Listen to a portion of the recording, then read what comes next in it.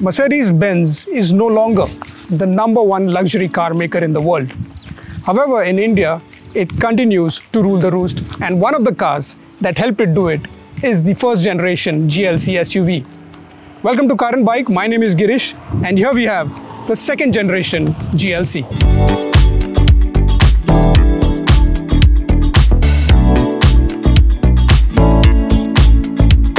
So just like a C-Class, the GLC has also grown and it now looks substantially different. If you look at the overall design, it's more hunkered down rather than upright as the previous generation model was.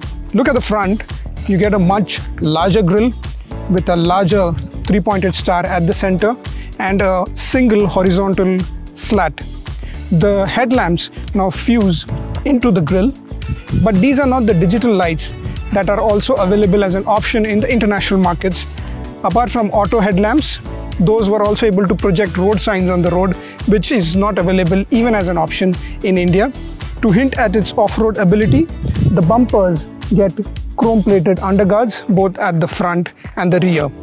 Now let us get to the side where you can really notice how the GLC has grown. The wheelbase is much longer now, which has increased the overall length of the GLC, which is why it looks more slippery. And Mercedes also says that it has been able to improve the aerodynamics. The coefficient of drag of this car is now 0.29, which was earlier 0.31 with the older generation GLC. So it's a much more sleeker in profile.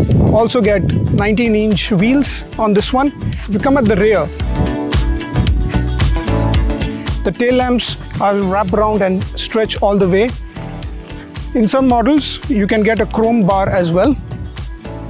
And it's a pretty simple design, but it looks nice and neat. And again, very hunkered down and hugging the road. It gets that kind of stance.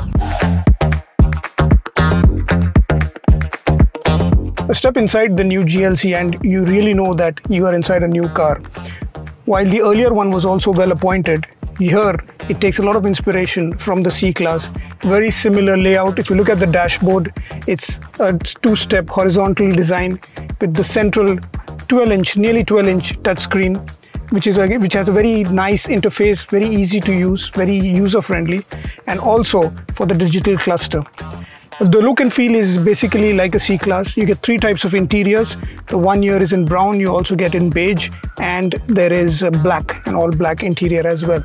Plus you get a panoramic sunroof, which was there but in a slightly different form with the older GLC. Let's go and check out how the rear is.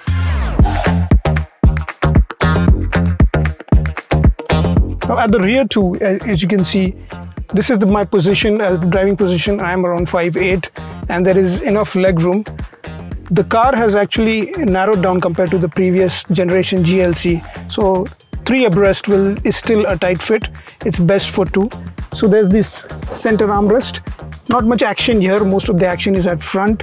The center armrest gets a small slot where you can put in your smartphone, although it didn't take my smartphone. Maybe it needs a slightly slimmer one. If you press it again, of course you have the cup holders.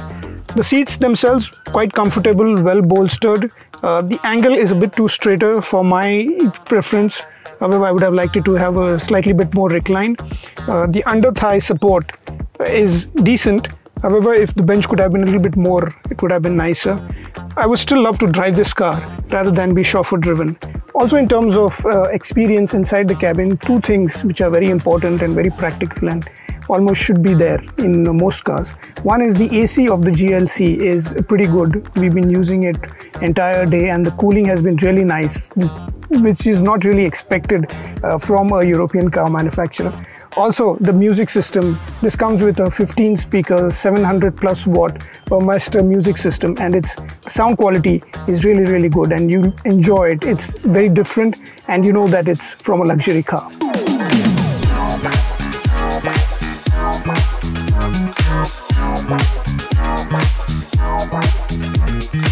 At launch, the GLC will come with 2 powertrain options, just like the previous model. So it is either available in a GLC 300 petrol engine or a GLC 220 diesel. What I'm driving here is the 300 petrol and it's quite reasonably powerful. The torque comes in easy. This is mated to a 9-speed gearbox. The engine is all new. The gearbox is a carryover, but it works pretty well. The power build-up, the acceleration is pretty smooth. You always get that sense of power while driving this GLC, which is a good thing. The agility is something that could probably have been better. The steering wheel is well weighted, but the assistance sometimes feels a bit off. Of course, this is not as agile as a GLC Coupe or an AMG GLC. However, for an SUV, it's right at point. Sitting in the car, the overall visibility is pretty decent, especially at the front and at the side. The rear visibility, the windscreen is a little smaller, but could have been better. The ride quality is quite supple. In fact, I find it even better than the GLE, which is slightly bigger than this in terms of size. It is pretty pliant. Even under braking, it feels very composed, and that is a good advantage for having a GLC, and it is something that is associated with GLC. It's effortless, it's comfortable, and it is very convenient and easy to drive. It's able to adapt to either the fast highways or cramped city traffic conditions pretty easily, and that is one of the reasons. Its ability to be an all-rounder is one of the reasons why it is so popular, not just in India but around the world. One of the new things in this GLC is an integrated starter generator, which is a battery-powered unit, and it essentially offers an additional boost of power and torque. This makes this car a mild hybrid. Internationally, the GLC is also available as a pure plug-in hybrid, which gives it an electric-only range of as much as 130 kilometers. Unfortunately, that's not on sale in India yet. All Mercedes Benz SUVs take inspiration by the mother of them all, the Mercedes Benz G-Wagon. One of the things that the GLC prides on is the fact that it is actually quite capable off-road.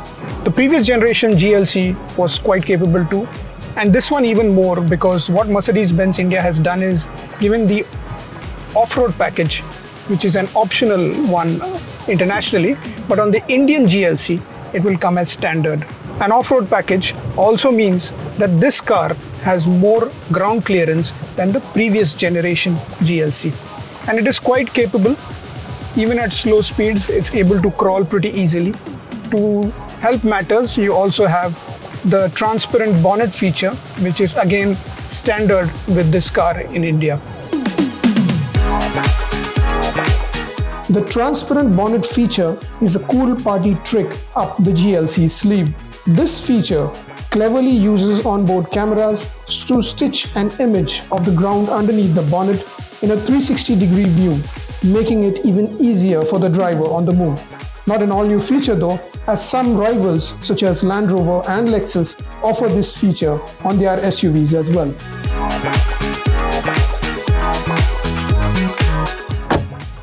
Well, officially the prices were yet to be announced. The new GLC is supposed to be priced around rupees 75 lakhs ex-showroom. That's around 10% more than the older GLC. Now, seems to be good value given the fact that it's bigger, has a slew of new features, and also new engines which are more efficient and more refined. Now, there's a saying that if it ain't broke, don't fix it. And that's exactly what Mercedes has successfully managed to do with the GLC. It's perfectly at home, whether at work or play, and that is one co-factor that had made it successful, and looks like they managed to do it with the second generation GLC as well. Well, that's all from my side. Thank you for watching. My name is Girish. You're watching Car and Bike. If you like this video, do share, and don't forget to subscribe to Car and Bike and hit the bell icon so that you don't miss any video. Thanks for watching.